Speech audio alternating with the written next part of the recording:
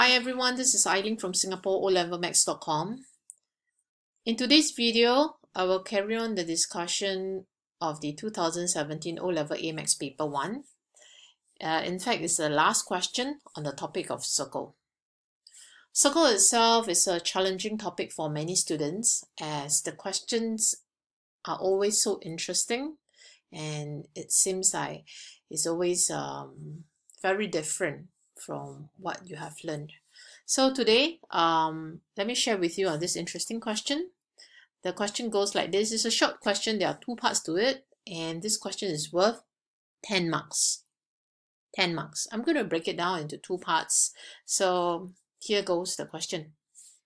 The equation of the normal to the circle, x squared plus y squared plus 8x minus 24y plus 96 equals to 0, at the point R, is 3y plus 4x equals to k.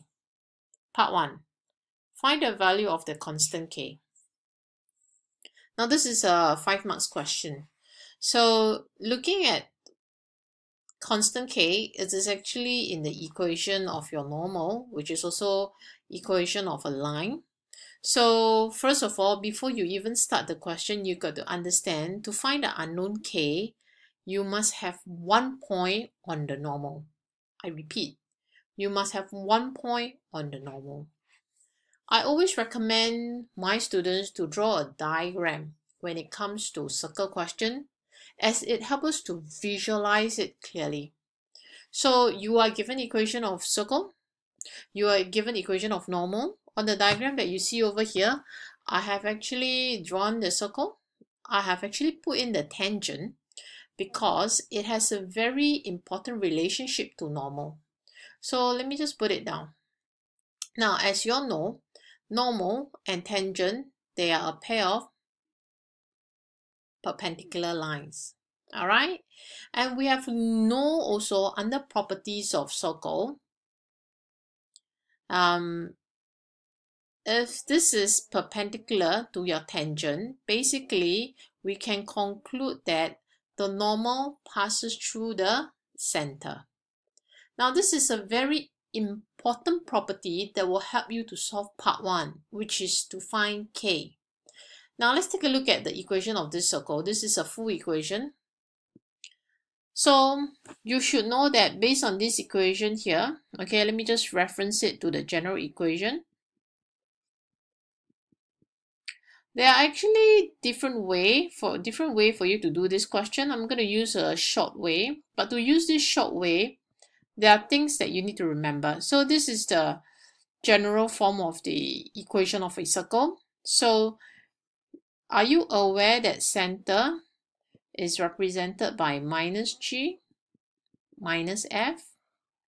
Now applying this knowledge, okay, what can I conclude? I can conclude with you that 2g is equals to 8, g therefore is equals to 4, negative g therefore is negative 4. Similarly, for 2f, by observing this equation that's given to us, it is equals to negative 24, f is equals to negative 12, negative f is equals to 12. So we conclude center of the circle is basically negative 4, 12. Let me just update on the diagram here. Negative 4, 12. Now, remember what I told you, in order to find k, we need 1 point on the normal. And bingo, that point is none other than center of circle. So with that, what I can do, let me carry on my working here. When x is equals to negative 4, y is equals to 12, I substitute into equation of normal.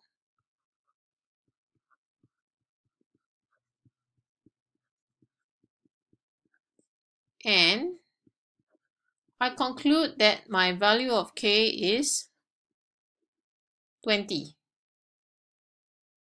And that's how you find the value of k, a 5 marks question. Now we're going to carry on with part 2 of this question, another 5 marks. Here's the second part.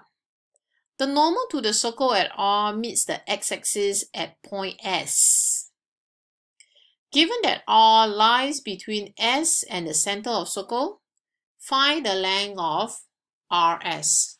So let me roughly mark out where is my point S. Let's say, for example, point S is somewhere here.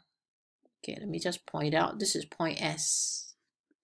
And since we are told that this point is where the x-axis is, so which means to say the coordinate of this point will be something, 0. So are we able to find this easily now that we know what is K? Definitely. So let me just put down, so this part here was part 1. Let me shift down the paper a little bit. Okay. Part 2. When y is equals to 0. So substitute this into equation of the normal. 4x is equals to k. K we have found, it is 20. So x is equals to 5. So therefore, you know the coordinates of S, point S, which is 5, 0. Now, part 2 of the question wants us to find the length of RS. Basically, this part here.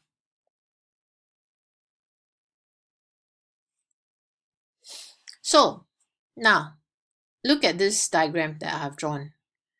What we have to do is to find the distance from center to point S, subtract away this part, and this part is none other than the radius of the circle.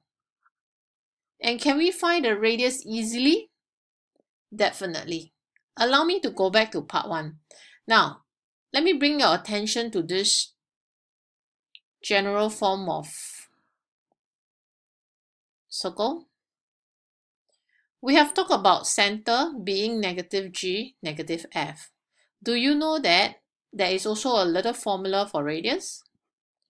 Radius is given by this formula, square root g square plus f square minus c. So if we apply this to this equation of circle, what will the radius be? We have known what is g, it is 4. We have known what is f, is -12 square, minus what c. Now c is basically this constant here. Let me just circle it for you. It's positive 96. So, alright, use your calculator. You work it out to get 8 units. So the radius is basically 8 units. So now the question is, how do we find the center of the circle to point S? Let me just slide it down a little bit. Distance between